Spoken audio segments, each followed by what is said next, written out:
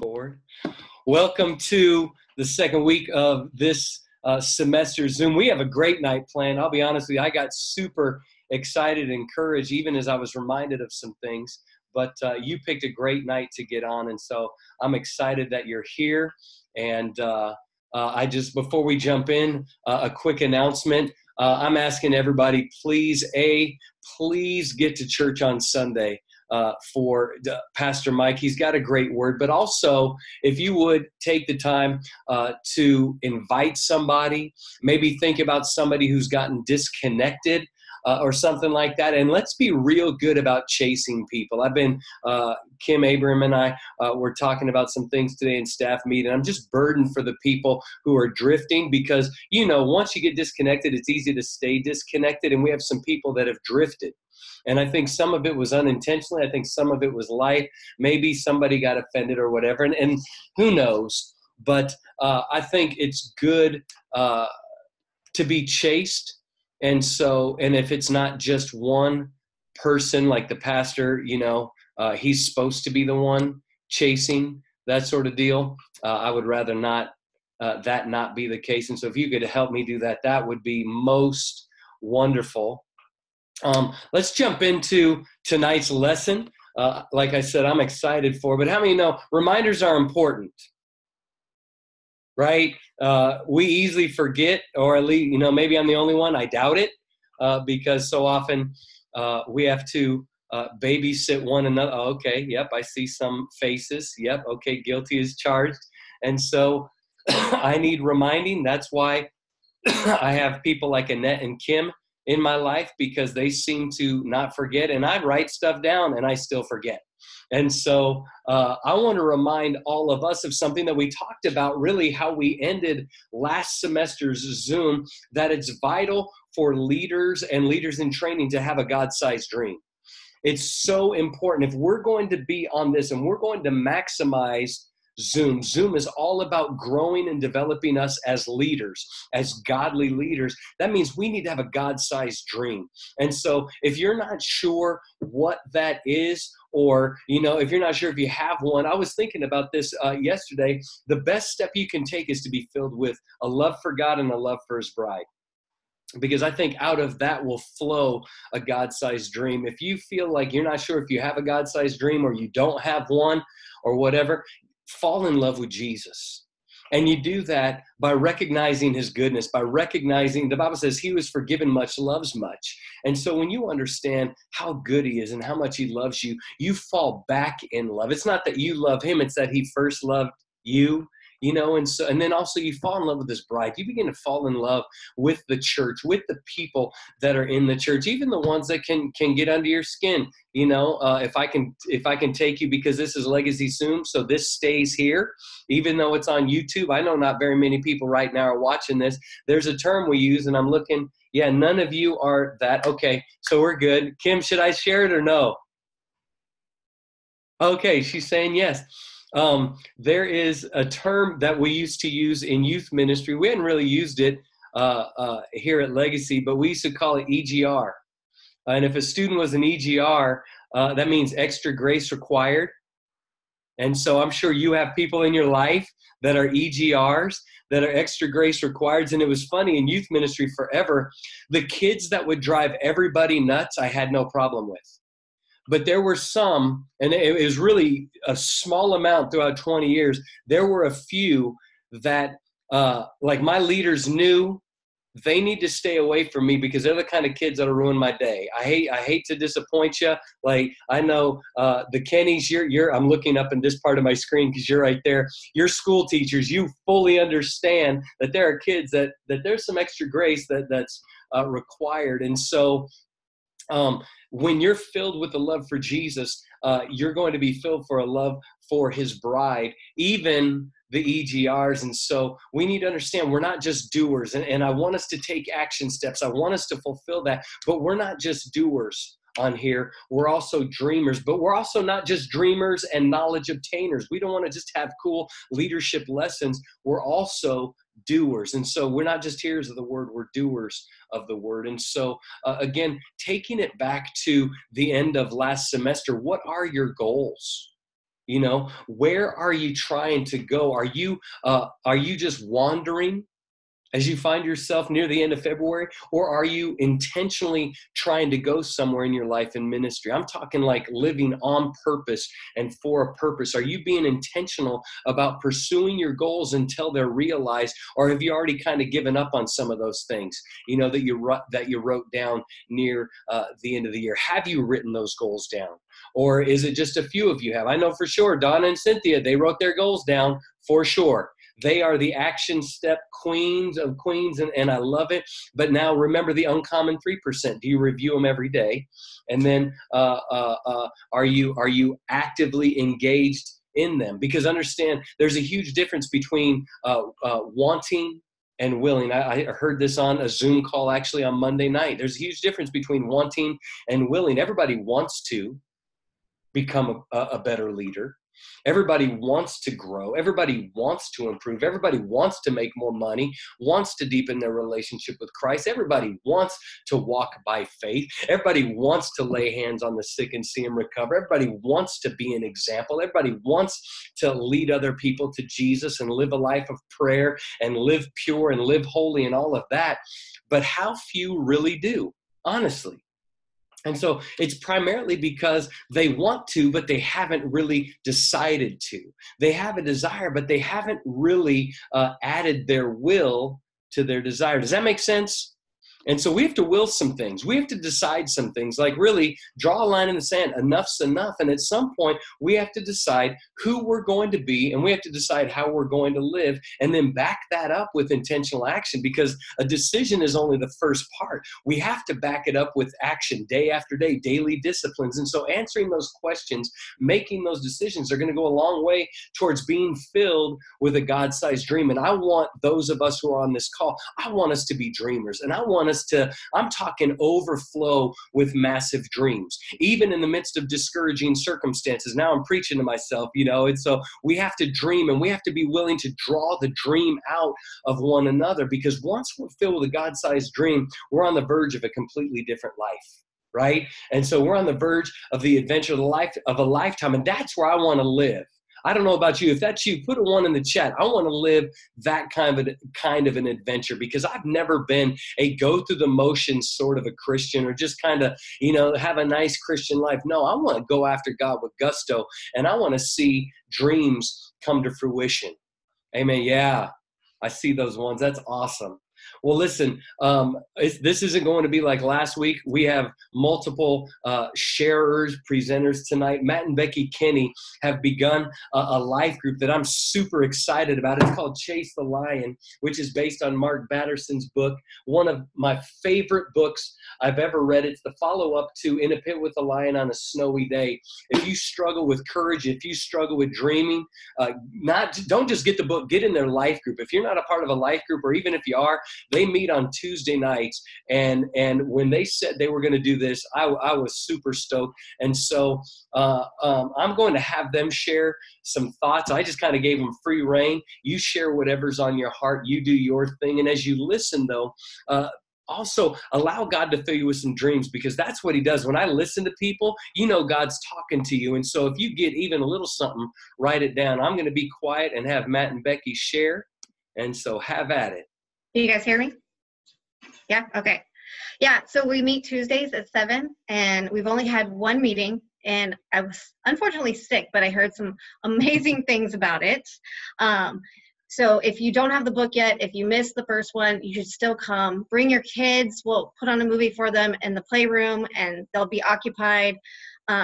Even if you don't get to the readings, come anyway, just to share and talk and support and just love. So I will tell you that I'm already so excited about this group. I've read like the first 2 chapters, and God's already speaking to me. He's already shown me like a dream, a God-sized dream that I need to have. But I will tell you that as soon as I realized this dream, the enemy just attacked me. It was like excuse after excuse after excuse. And I don't know if the enemy was putting excuses in my head, or if he was putting fear, and fear was causing the excuses. Probably a mixture of both. But it was, you're too old, or you're too busy, or you're not skilled enough. And And I almost just like, okay, yeah, it's obviously not my dream because all these excuses came up. But I started to realize, like, God's word, he's there to help you through these excuses. I was thinking about Sarah. Sarah was way too old to have a baby, but God is bigger than age, way bigger than age. And Moses asked God, because he was not a skilled speaker, but did God use Moses? Yeah. And I just realized that it was like, God is bigger than any excuse I could possibly come up with.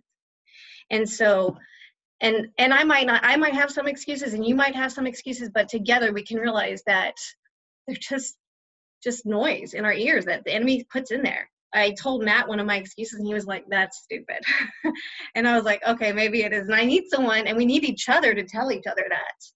And so I was also going to say, if you don't realize your dream, well, I like one of the quotes from the book. It says, the best way to discover your dream is to help others accomplish theirs. Dreams are contagious. Be there to support, to help build up. I mean, you're going to discover your dream by helping others achieve theirs. One of my favorite quotes from this book so far is in chapter 4. So if you haven't got it, I hope you do get it. It says, we start dying the day we stop dreaming, and we start living the day we discover a dream worth dying for. And it just made me think of Ephesians 3:20. And it says, now to him who is able to do exceedingly abundantly above all we ask or think. If you chase your God-given dream, then it's going to take you to a whole new level of living that we can't even imagine. That God is, it's so much greater. Like, he has so many more better ideals than we could ever come up with. So I hope you come and join us and just figure out or chase your dream. Well, thanks to Doug and Becky, all the good stuff's gone. So we'll do our best with this. I thought, because I'm me and I tend to be a little practical, I guess is the right word. I kind of thought of what foundationally is the intent of our group, what is sort of the goal. And one of the things that first popped up, and this kind of surprised me, because as I've been thinking about this, stuff's just been, it's kind of like fire hose coming and coming and coming, and coming from men's group and books, the other books that I'm reading, and it's coming from Chase the Lion itself. It's coming from people also in the church. And one of the first things that came up is what is Legacy Church? And who are we?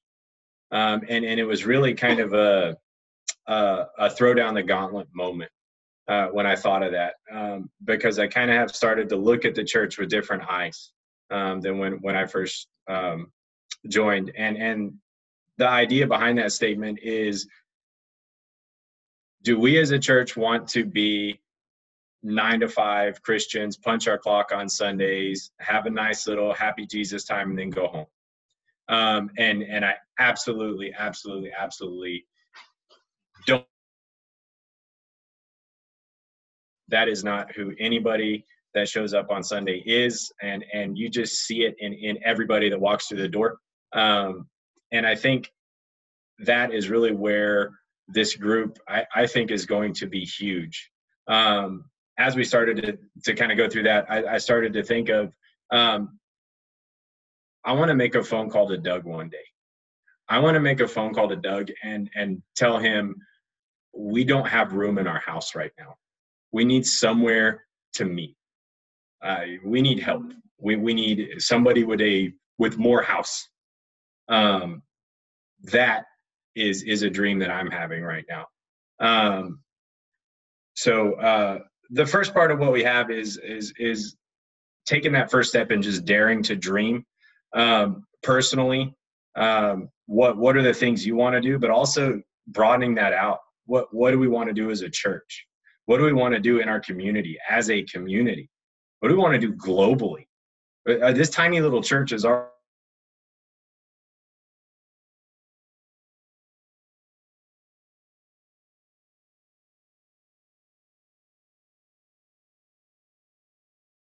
We've got missionaries in Honduras. We've got mission trips to Guatemala showing itself, because our little tiny church should not be doing that.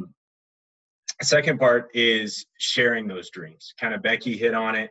I believe Doug hit on it. But what if you hold all that stuff in well, you're almost kind of robbing other people. Because what if your dream sparks someone else's dream?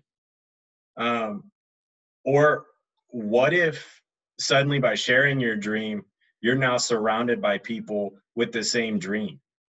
I mean, just imagine the change in our society that can come from a like-minded, Christ-driven group of individuals. The church. Practicality is a big thing with me personally, and I kind of had some funny little thoughts and visions. David's been in my heart for a long time right now. The David and Goliath story, and everything always kind of, to me, ties back to an identity, understanding your identity. I went over this in the first group, and I pulled out of Galatians 4:6-7, and it says, "And because you are sons, God has sent forth the Spirit of His Son into your hearts, crying out, Abba, Father. Therefore, you are no longer a slave, but a son, and if a son, then an heir of God through Christ." And we talked about basically making sure you're rooted, like Doug said, falling in love with the Word, and knowing who you are and whose you are as a foundational part of your being. And the idea that keeps coming back is, it was actually kind of funny, but everybody knows the David and Goliath story. He had prepared, killed a lion, killed a bear, but he didn't go out unarmed. That's kind of the mistake people make with the story. David knew exactly who he was. He knew who was behind him. And kind of the image that popped in my head was a story of David who didn't know who he was. And it turned into this kind of silly story of, somebody who is walking around and suddenly takes off on a tangent and goes a different direction, maybe challenges Goliath without knowing for sure who's got his back, makes mistakes. So part of the practicality that I had was keeping everything Christ-centered, Christ-focused, making sure that wise counsel is sought. Making sure that your dreams are God-sized dreams, that they're backed by God, and part of the group is creating that environment, making sure that you are prayed for, that we as a group are praying for each other, praying vision, praying fulfillment of those dreams, so that when you have one of those dreams, there's not a hesitation of is this something I should be doing, but it's something I must do. It's a caring place and a safe place. And those are points that are going to be emphasized each and every week. I want to make sure that people know your dream, no matter how crazy it sounds, is going to be tolerated, accepted. Not tolerated is a bad word, but accepted, appreciated, prayed about, built upon. And again, it's the idea of, through community, I really feel like this church is about to go somewhere that it needs to go, and it should go because of the people that are in it. That idea of an unleashing is I really, really, truly believe coming to legacy. So we'll see you on Tuesday. Man, I love it. I love it. And y'all survived. See, Becky? No, great job. Thank you so much. I kept writing and I was like, okay, all right, okay. And I might put this book, scoot it up a little bit, because just a little bit, even going through my notes, because obviously, we shared that we did this series a couple years ago, just a little bit of notes that I read. I'm just like, oh my goodness. And so get to that life group. One of my favorite scriptures, maybe my all-time favorite scripture, is Psalm 139:16. It says near the end, in your book, they all were written the days fashioned for me, when as yet there were none of them. And again, I'm always lifting on that God has a book written for my life. He has a book written for your life. It's his plan. It's his purpose. It's his will for you. See, God is writing his story through you, his story. He's writing history through you, and it all starts with a dream. You might not see yourself as a dreamer, but you are. You have dreams that you're not even aware of yet. I know I do, because Kim always reminds me of those things. She always talks about being conscious. Let's see, what is it? Consciously, subconsciously competent. Is that right? Here, type it in the chat. I don't remember, but it's not consciously incompetent, I don't think, but something like that. But you have dreams that you've never even thought of as dreams. Like if you're a parent, you have a dream. You know, you even gave your dream a name when he or she was born. And so God has a dream for your life. Think about this. And since it's his dream for you, that means it's a God-sized dream. Now I want to answer that question. What makes a dream God-sized? It's a dream that's beyond your ability, and it's a dream that's beyond your resources, right? And so unless God does it, it can't be done. There's a God-sized dream. Because if it's a dream, hey, you know, I have a dream of having an awesome, you know, backyard with no weeds. Well, you can do it. It may seem impossible where it's at unconsciously conscious. That's it. Very good. And so unless God does it, it can't be done. Bottom line. And so that's how God gets the glory. You know, he does things that we can't do so that we can't take credit for it, but he includes us and he allows us to jump in on the adventure. We can't do it, only he can, but we get to live it and we get to experience. That's the goodness of God. And that's also why we can't dream small, because small dreaming is a disservice to an infinite God. And so if God has a God-sized dream and a God-sized plan for your life, and he does, amen, do you think he's capable of bringing it to pass? Well, of course, no duh, without a doubt. And so settle that in your heart tonight.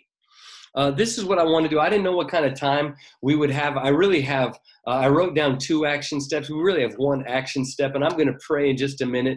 But if you don't mind, I want to read. I printed out some of my notes from one of the weeks of Chase the Lion. And so I may just read, I'm deciding what portion, because there's 2 chunks. One is to pursue and experience your dream. It's going to take courage. You know, you're going to have to go beyond normal. That's what lion chasers do. You might be 1 act of courage, 1 decision, or run 1 risk away from a totally different life. But here's the statement that just gets me. I'm going to put it on Facebook and Instagram and everything else tomorrow. In every dream journey, there comes a moment when you have to quit living as if the purpose of life is to arrive safely at death. You want the gist of Chase the Lion? That's it. In every dream journey, there comes a moment when you have to quit living as if the purpose of life is to arrive safely at death. You have to go after a dream that's destined to fail without divine intervention. Most people spend their lives running away from things that they're afraid of. They forfeit their dreams on the altar of fear. And I bet you every one of us can think of something like that. And I pray that that's not one person on here moving forward. At the end of our lives, our greatest regrets are going to be our God-ordained opportunities we left on the table, the God-given passions we didn't pursue, and the God-sized dreams we didn't go after because we let fear dictate our decisions. Most people believe God is real, but few people actually live like it.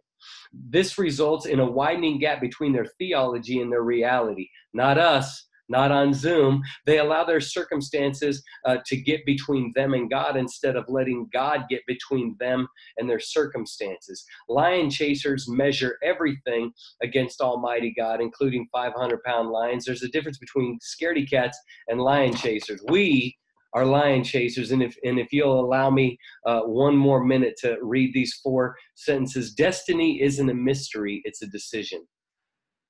Listen to that. Destiny isn't a mystery, it's a decision. A difficult, daring, and often counterintuitive decision, like chasing a lion into a pit like Benaiah did. You fulfill your destiny 1 opportunity at a time. Of course, those opportunities often come disguised as 500-pound problems.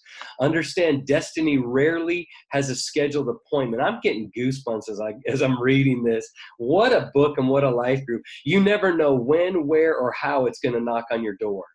More often than not, you don't discover your dream. Your dream discovers you as you faithfully do what you know to do. And even as you're faithful serving another man's vision, which will be another Zoom at another time. I'm going to stop there. Thank you, Matt and Becky, for just killer words. Thank you for doing the life group. I believe, man, just as epic as freedom, honestly, because if this unleashes people the way it did a couple years ago, we're going to see exactly what Matt was talking about. I'm going to pray, and then I'll give you our action steps. Father, in Jesus' name, Father, I pray that you would fill us and that we would recognize the God-sized dreams in our life, the history, the book you have written for every life on here and every life in our church and every life for every individual on this planet. God, that we would even recognize it in other people. Father, as we're filled with dreams, as we're filled with your word, as we're filled with purpose, we would even more easily recognize the purpose in other people and be able to identify it and speak it into them and believe it into them and love it into them, Father. Jesus, I pray that as we seek and as we dream and as we devour the book and as we get connected to life groups and things like that, that dreams would come alive, Father. Oh God, that you would clarify our dreams, clarify our identity, God, in you, God, and that we would have the courage to not stop, the courage to continue on, the courage to overcome. In the name of Jesus, I bless everybody on here. God, we don't want to just be doers. We don't want to just be leaders in training. We don't want to just be hearers of the word. God, we want to be dreamers. Fill us with your dream, and then fill us with the courage to live it out intentionally, day in and day out, moment by moment. In the name of Jesus, we pray. Amen. I'm not even going to worry about the slide because I think everybody will get it, because I already see that the warning about running out of time is already on. And so here's, more than anything, I had a couple, really one, decide who you're going to be and how you're going to live. And really, you know what? Write it down. That's not even the action step, but that's one of them that I had. I didn't even have a slide for it, but it was in my notes. Decide who you're going to be and how you're going to live. Instead of, oh man, I really want to lay hands on the sick. Decide you're going to start laying hands on the sick. Let Jesus heal. Decide, I'm going to be a leader. I'm going to step in and I'm going to serve. And Becky even said, whose dream can you, I wrote down, whose dream can you help fulfill? Decide whose dream you can help fulfill.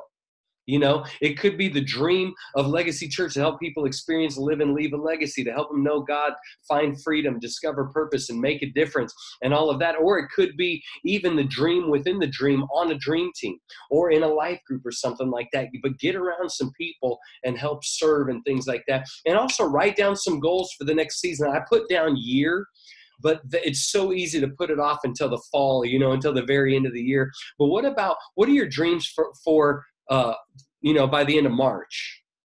Write down 2 or 3 dreams for the end of March. And here's what I want us to do. Here's the final action step. Take 30 minutes within the next week. Again, 30 of the 10,080, right? Take 30 minutes to just pause and dream. Kim challenged me with this a few weeks ago to take some time to intentionally dream every week. And it could be being, sitting still and listening. It could be maybe dreaming with a spouse or a friend, but just make a point to do so, because this could change everything for you. I know of a couple who quarterly, I think it is, or twice a year, they go out on a date to a restaurant and they call it napkin dreaming. They get napkins and they just begin to write down their dreams, and then they place those napkins where they can see them. And they said last year that they fulfilled every single one except one.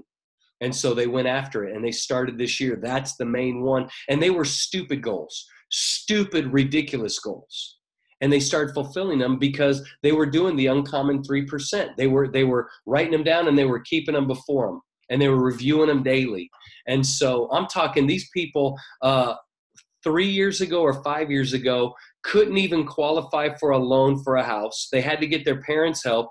And then now, last year, they just bought a home in Maui, because that was one of this lady's dreams. And that's so otherworldly. 3 years ago, 5 years ago, And now God has blessed them so magnificently. And a lot of it was doing exactly what we're talking about. They began to chase their lion, and they've gone through some hell, honestly, because it's going to take courage, but they blasted through. I'll be quiet. If nothing else, go get this book, order it on Amazon, jump into their group on Tuesday night. And I think Matt or Becky said, make sure you share your dream, but I would say this: share it wisely. Don't just throw it out to somebody. Share it with somebody who's going to help you. You don't need anybody who's going to doubt everything you got, or they're going to remind you of who you're not.